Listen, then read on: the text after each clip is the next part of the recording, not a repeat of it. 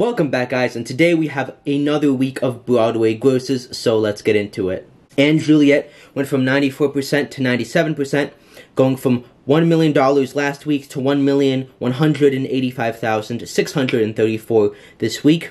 A Beautiful Noise went from 78% last week to 82% this week, staying in the $1 million club, and increasing in the gross difference too.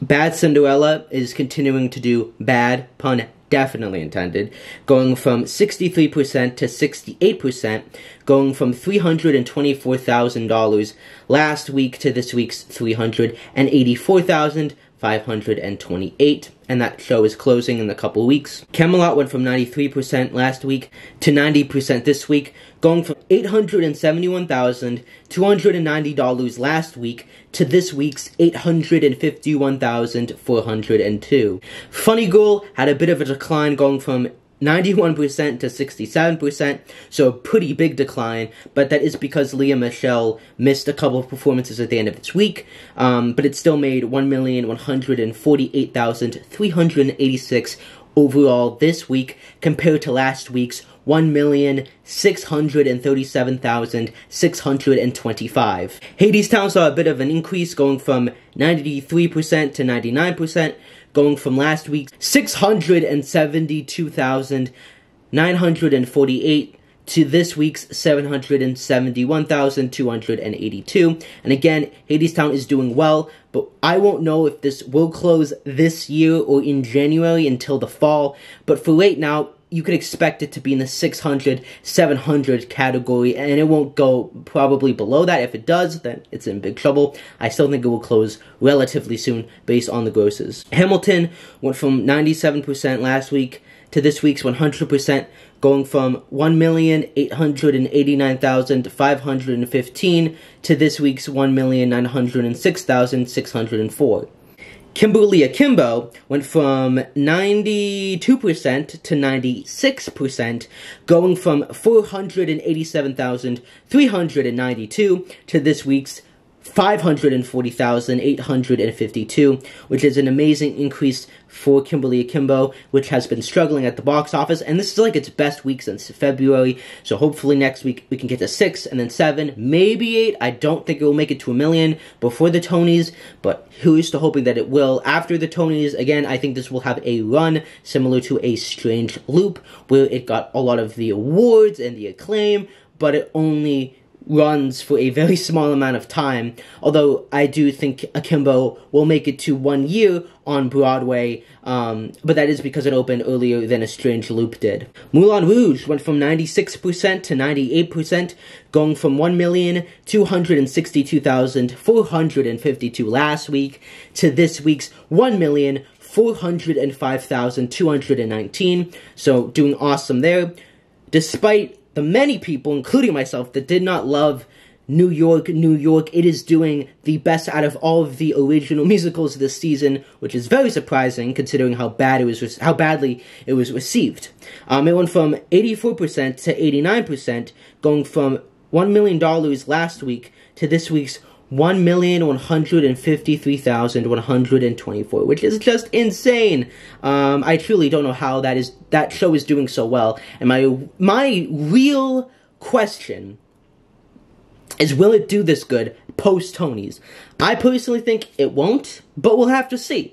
I just don't see it sticking around for too long. I think eventually the buzz and the hype will wane off of it, and I don't think it can survive at like 700, 800, 600K like Akimbo could or Shocked could. So it only needs like a couple months to do not so great for it to close. So I won't really be able to tell you how it will go. I thought it would close in January. I still think it can, but it is doing way better than I thought. Once Upon a One More Time, and that's at the infamous Marquee Theater where everything flops, went from 84% last week to 73% this week, and $561,658, and an average ticket of $70, which is not great. Next week, if it doesn't have a 6 in front of it, it's in trouble.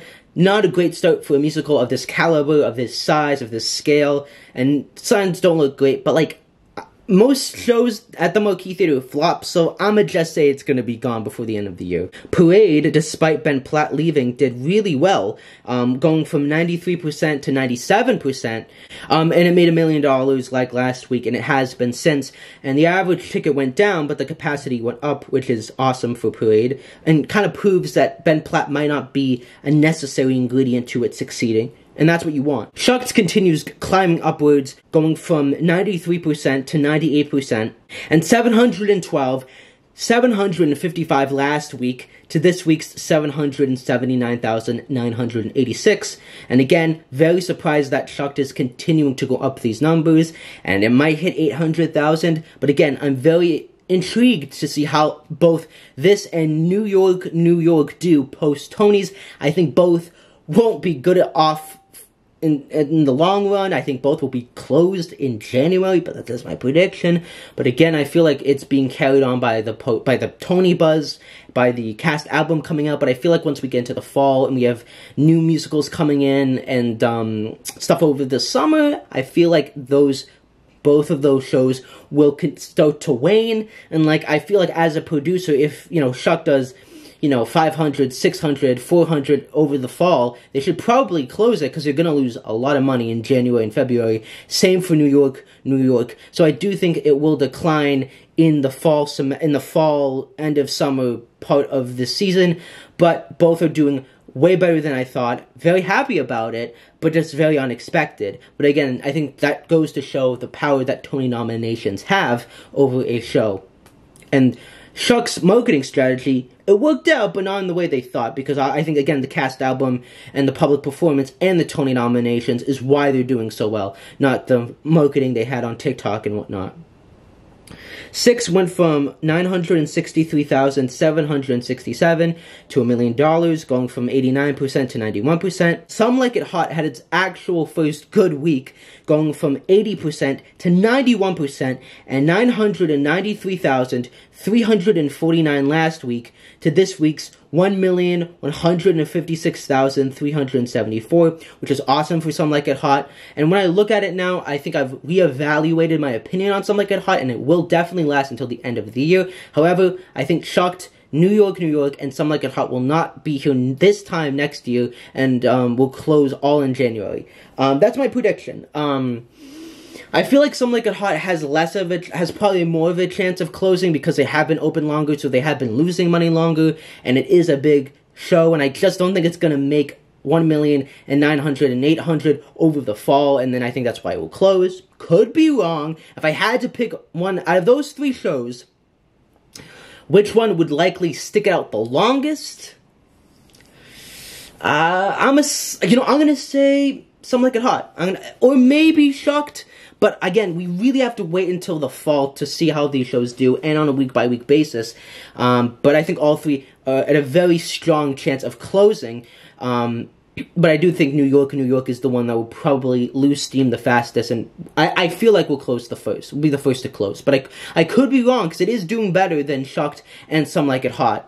So Some Like It Hot could be first because they've been running longer, thus they've been losing money for longer. And then to top it off, Sweeney went from 97% to 99%, going from 1,840,997 to this week's 1,867,368. Well, that was a lot of big numbers, but this was a great week across the board. A couple of disappointments, but all of the new musicals are doing well, and that's all we really want. So I'm excited to see what next week holds. I think that we'll see a consistent amount of good business until the Tonys, and then we'll start to see which show is the most affected from not getting that big Best Musical prize. I personally think it's going to be Shucked and potentially New York, but we'll see.